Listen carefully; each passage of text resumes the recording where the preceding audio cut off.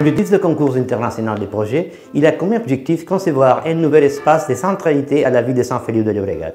Son but est de concrétiser les propositions urbaines de définition de l'espace libéré. Une fois les villes serrées, sont enterrées.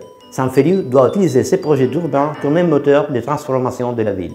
Le concours est ouvert aux participants nationaux et internationaux qui répondent aux exigences professionnelles requises. Pour cela, il est nécessaire de mettre en place une équipe pluridisciplinaire comprenant un minimum de 5 profils professionnels: urbanistes, architectes, paysagistes, avocats, économistes, etc. Le concours comportera 3 phases. La première phase correspond à la phase d'inscription. Ceci est véhiculé à travers 2 modalités. La première s'adresse aux participants ayant une expérience reconnue et accréditée.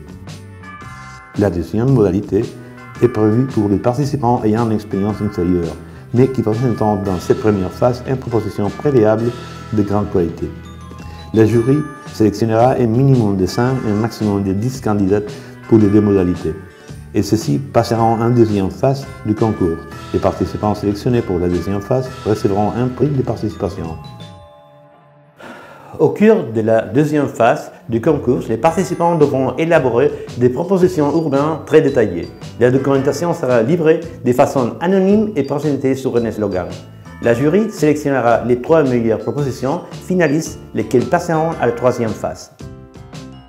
Au cours de la troisième phase, les 3 meilleures propositions et critères de la jury seront exposées publiquement et feront l'objet d'une consultation des citoyens de la ville de Sant Feliu âgés de 16 ans minimum. Les résultats de cette votation de la citoyenneté déterminera la proposition gagnante. La portée de compétition a une superficie de 16 hectares et une longueur approximative de 1,5 km. Les participants devront concevoir une proposition incluant les fois de définition de l'espace public et le volume des futurs bâtiments. Il est prévu 6 secteurs pour l'ensemble des projets, où il est incorporé dans chaque case un programme fonctionnel pour répondre. La jury d'experts, qui évaluera dans les premiers temps les candidatures au concours, sera composée pour 9 membres experts techniciens. Ce seront des professionnels ayant une formation et une expérience urbaine et qui fourniront des visions complémentaires de l'espace objet du concours, tant à l'échelle municipale qu'à niveau métropolitain et territorial. Le prix consistera en que le lauréat du concours développera un plan directeur à l'ensemble de l'espace public et la modification de la planification urbaine liée à la nouvelle proposition retenue. Le deuxième et troisième projet sélectionné bénéficiera également d'un prix déterminé.